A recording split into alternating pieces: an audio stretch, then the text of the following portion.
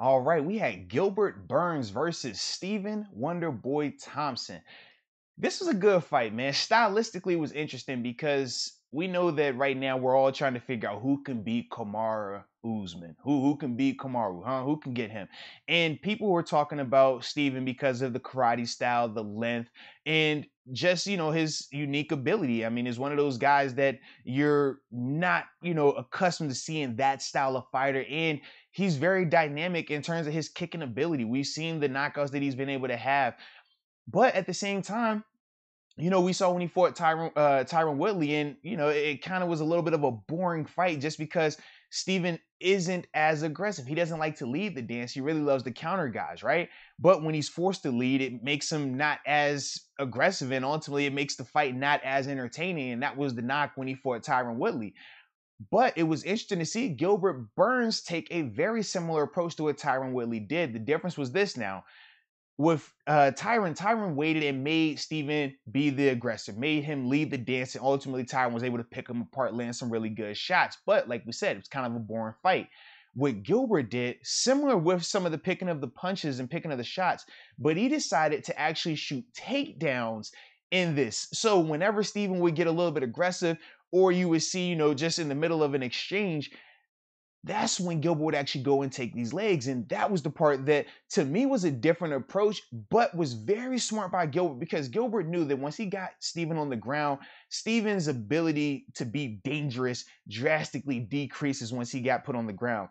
And you could see that. I mean, even when Steven would be up against the cage and trying to fight off the takedown, Gilbert would shoot from the double to a single leg, get him down. Now he's able to control him. Now he's able to land some very significant shots. Now, he never hurt Steven in his ground and pound. It never got to the point where you're seeing blood and it's getting gory or the threat of a stoppage, but he always controlled Steven, and that was the interesting part. So first two rounds were pretty much identical. Then you get the third round, and now you're getting Steven being extra aggressive, especially early on, because he knows, okay, I'm down 2-0, and it's only a 3-round fight, which I wasn't a fan of, by the way. I really thought that as the co-main, it should have been a 5-rounder, but that's neither here nor there. So going into that third round, like I said, Steven comes out, he's a lot more aggressive, but once again, Gilbert perfectly timing it up. Takedown. I mean, 3 takedowns on Wonderboy. Actually, that's the most times that Wonderboy has been taken down in a UFC fight. And if you talk about for Gilbert, that was a personal best for Gilbert in terms of securing 3 takedowns in that fight. Securing 3 takedowns in any fight, because Gilbert typically doesn't do a ton of wrestling, but it was actually good to see that he does know how to wrestle at a really good level. I mean, we saw that on display. He really was able to control that fight from that area. But the thing that I want to know afterwards, right? Because it was a unanimous win for Gilbert, and he looked good, right? Especially coming off of the performance that he had against Kamaru, where Kamaru was able to essentially stop him in the second round, devastating fashion. It was good to see him mentally recover from that and physically show another side of his game.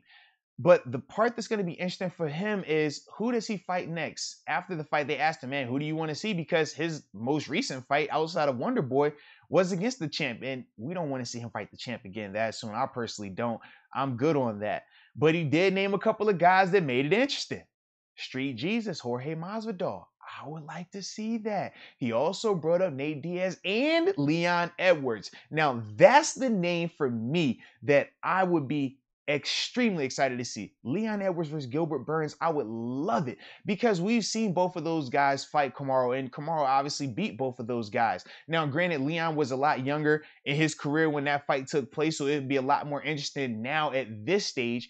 But it's still question marks about Leon, right? Really hasn't been as active, hasn't had that signature win.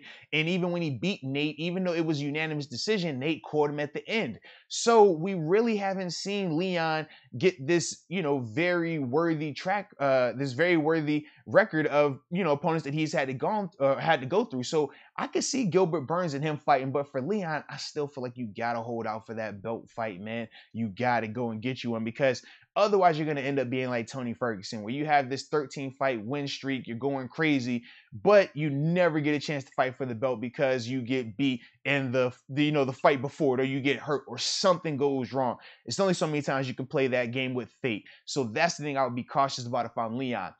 But for Wonderboy, this is another part where he's just like, I mean, he's what, 38 years old. Now, I know that is old for MMA, but at the same time, you think about Glover Teixeira, man. He's what, 42, and he's got himself right back in the conversation to fight for the belt.